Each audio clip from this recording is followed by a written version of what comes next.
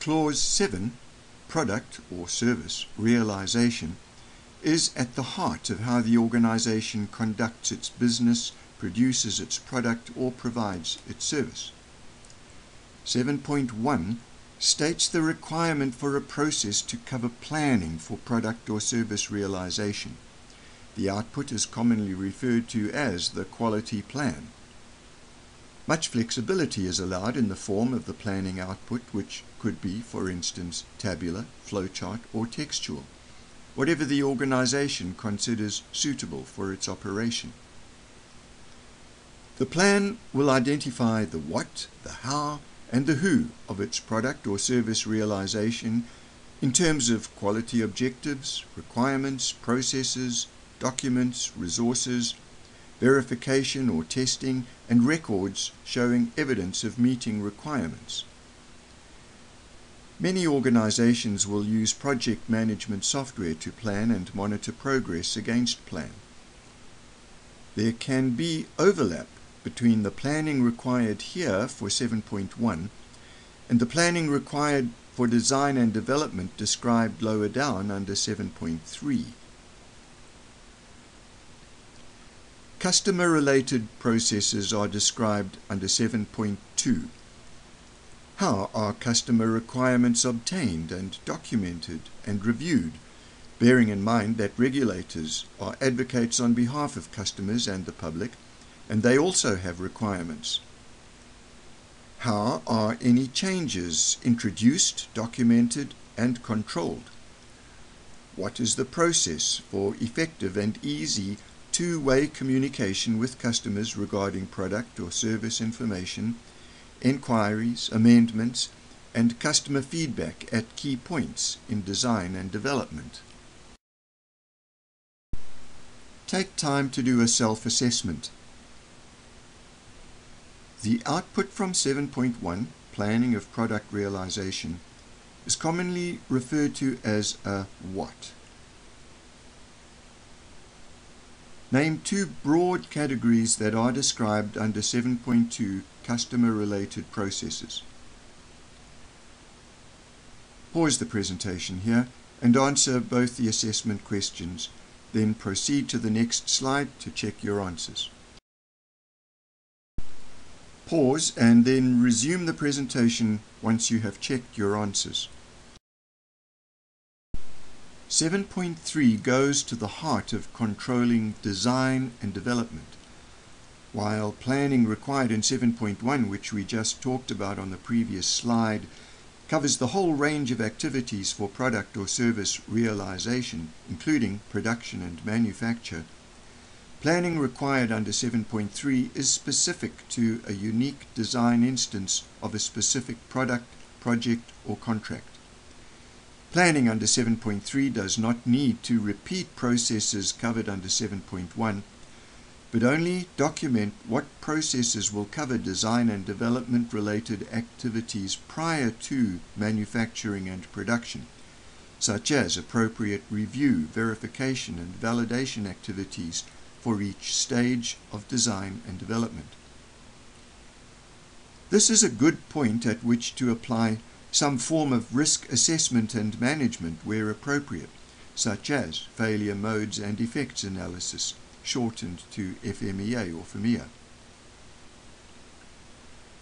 The design and development process needs to cover how to take customer and other requirements identified under 7.2 for input to design and development and transform these into output that can be identified and verified as conforming to those requirements and specifications.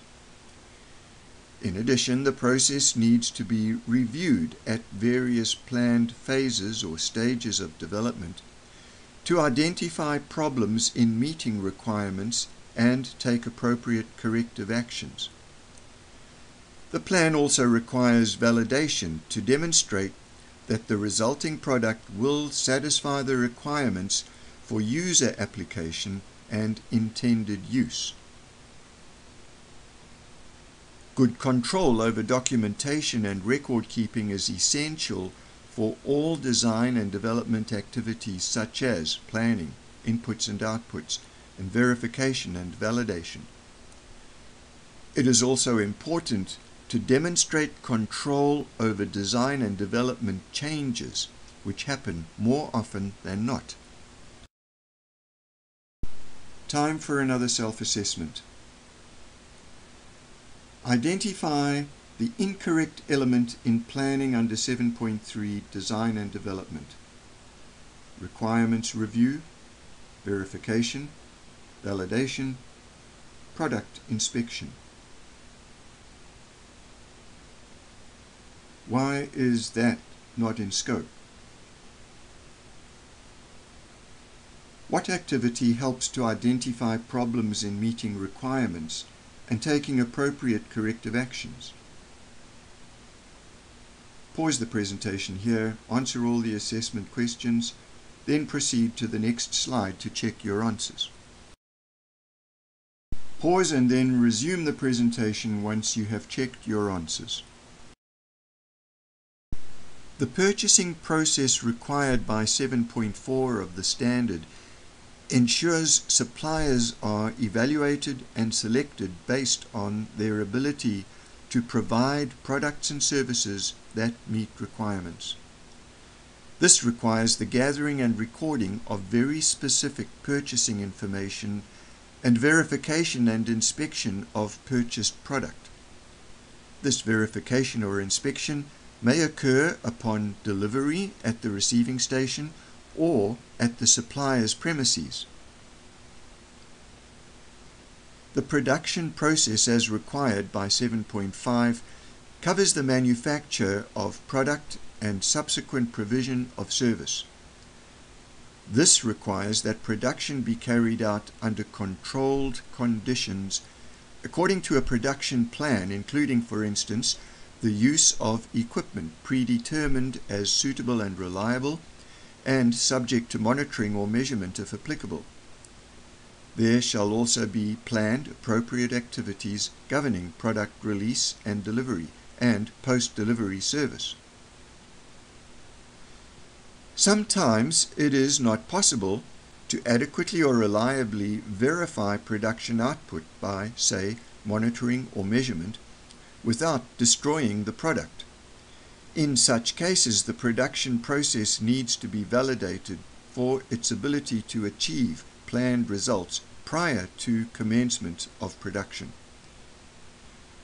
There may also be a need for periodic revalidation.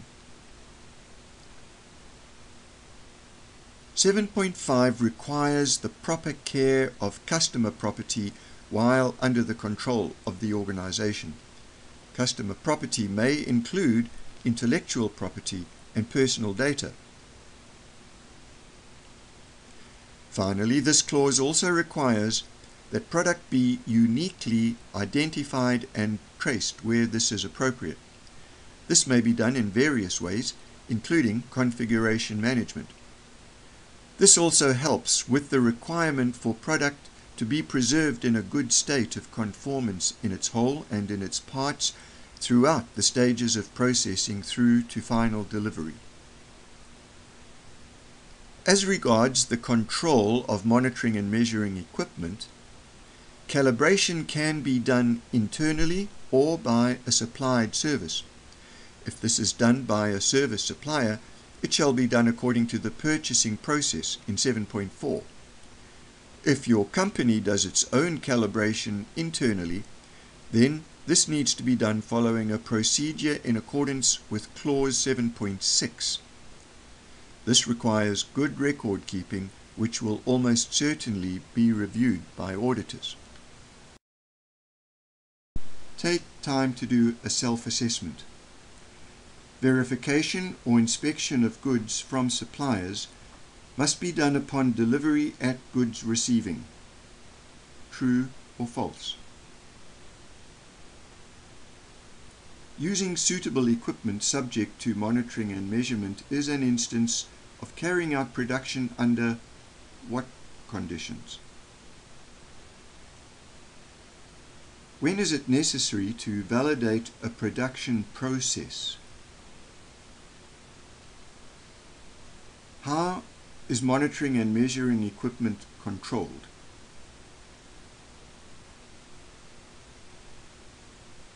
Pause the presentation here and answer all the assessment questions, then proceed to the next slide to check your answers.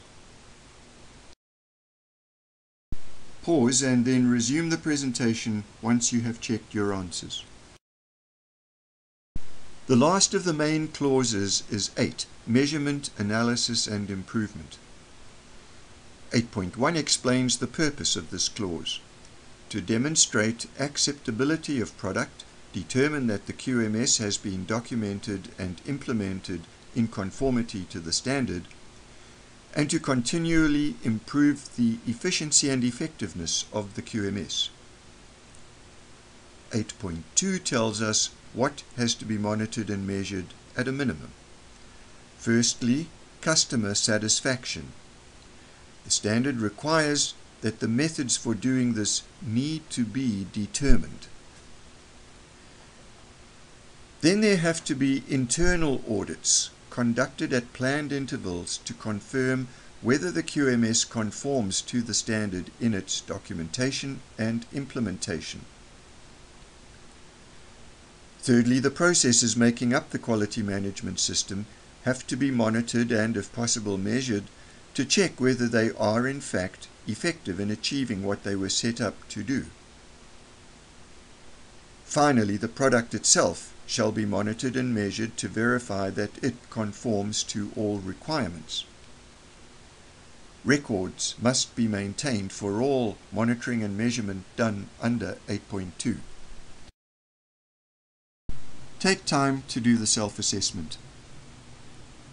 The purpose of measurement and analysis is threefold. Can you name all three? The standard requires which methods to be used to monitor or measure customer perception? Pause the presentation here and answer the assessment questions, then proceed to the next slide to check your answers. Pause and then resume the presentation once you've checked your answers.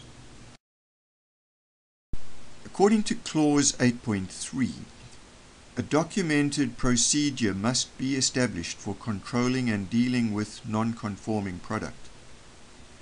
The first obligation regarding non-conforming product is to identify it as such and prevent its unintended delivery or use. There are various ways that the standard permits for dealing with non-conforming product.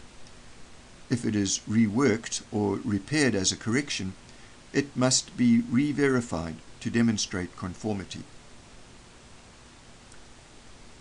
8.4 requires data from various sources to be collated, analyzed and trended for the purpose of improving customer satisfaction, supplier performance, product quality and process effectiveness, as well as identify opportunities for improvement and preventive action. Take time to do the self-assessment. What is the first obligation regarding non-conforming product? What are some of the purposes for analyzing data according to 8.4 of the standard? Pause the presentation, answer the assessment questions, then proceed to the next slide to check your answers. Pause and then resume the presentation once you have checked your answers. 8.5 makes clear that continual improvement of the effectiveness of the QMS is not an option but a requirement. 8.5 also requires the establishment of a documented procedure to handle corrective actions which seek to eliminate the causes of non-conformities which have occurred, and preventive actions which seek to eliminate the causes of potential non-conformities which have not yet occurred but for which one or more root causes have been identified. Corrective action should not be confused with a simple correction, which addresses a non-conformity without dealing with the root cause. Take time to do the last self-assessment. Provide a definition or description for each of the following: correction, corrective action, preventive action. Pause the presentation and answer the assessment questions before proceeding to the next slide to check your answers. Pause and then resume the presentation once you have checked your answers. This concludes the course on Essentials of ISO 9001-2008. If you have questions or wish to follow up in any way, contact the author and presenter, Terry McCann, at the email address on this slide, terry.mccann@tcmc-qms.ca.